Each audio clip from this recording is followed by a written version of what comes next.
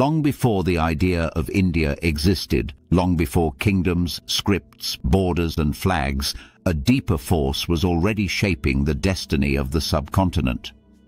Not politics, not culture, not human ambition, but geology. This story begins in deep time, on an Earth that looked nothing like the one we know today. The atmosphere carried a different chemistry.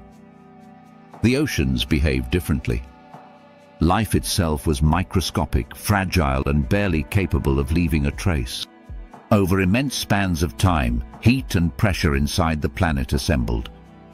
Fragments of ancient crust into stable continental foundations. One of those foundations became what geologists describe as the Indian Shield, an exceptionally old and stable basement of rock beneath much of the subcontinent. Over this ancient foundation, shallow seas advanced and retreated repeatedly. Sediments accumulated slowly, sands, clays, limestones, volcanic material layered patiently like an archive written by water and time.